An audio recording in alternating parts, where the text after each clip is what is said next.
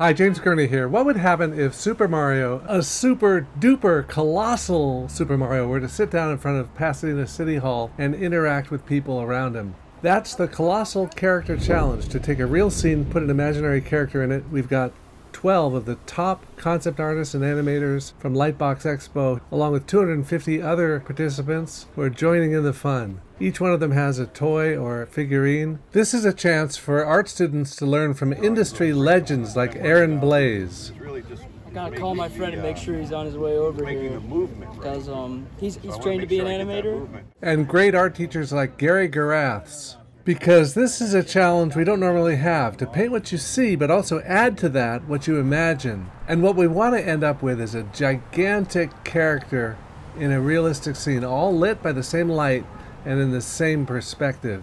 First I gotta decide, which character should I do? Should it be the giant robot, the elf alien, my stop motion character of Mrs. Basher? Or should I go with Super Mario, or Sonic the Hedgehog, or Woody from Toy Story? Or maybe this little action figure from Demon Slayer, Gyu Tomioka. Or perhaps I could do something with Fortnite character Triggerfish. But let's start with Sonic. Release him from his captivity. I'm no mint in the box collector. Let's get him going here. Come on, get to work. Okay, he could be running, leaping over the tops of buildings, moving at high speed. Go Sonic. Video game come to life. Let's see, if I have him reaching over the building, he could be reaching down, not in a menacing way, but reaching down with his yellow arms. But I gotta make the sky not so blue to allow the blue of his head to shine. Same with Mario's hat. I'll just block in some color here for the building and suggest some of the detail. He's casting a shadow against the base of the tower. The tower is about 206 feet tall, so he's a big guy.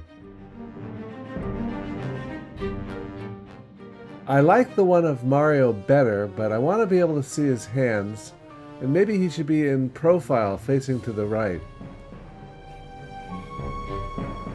Well, let's see, let's start laying him in. We have his hand out like this, so we can really see his hand. The design for Super Mario is defined by a very small number of pixels, an 8-bit game for the NES, designed by Shigeru Miyamoto. As I learned last year, because I was like, wow. Last year was my first time meeting a lot. I'm thinking of Mario as a Disney character from the 1930s, with rubber hose arms. But should he look like a giant inflatable, like a Macy's parade float? Or should he be made to look realistic with pores to his skin? I mean, you could untune him like some people have tried to do, and that just looks freaky. I'd rather he stay cartoony. The surface I'm working on is illustration board, and I'm just using the gouache fairly transparently here for the sky.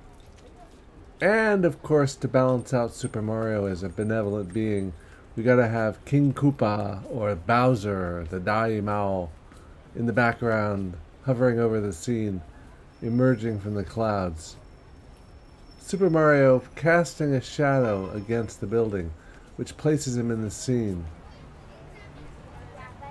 That shadow is still fairly transparent, but I'll start building up some darks. I need to make his mustache and his eyes. There's so much going on in the building, and it's easy to get lost in details, so I'm going to turn on the jets here, and I'll paint Mario's red pants and red suspenders. Since we're all hallucinating together, I can ask someone to pose for me holding a phone. Isn't that what we'd be doing, taking a picture for Instagram? Look at this giant Mario! Let's take a picture for my social media. Okay, so we'll have a couple guys on the left snapping photos. Oh look, a police car. Yeah, that's good.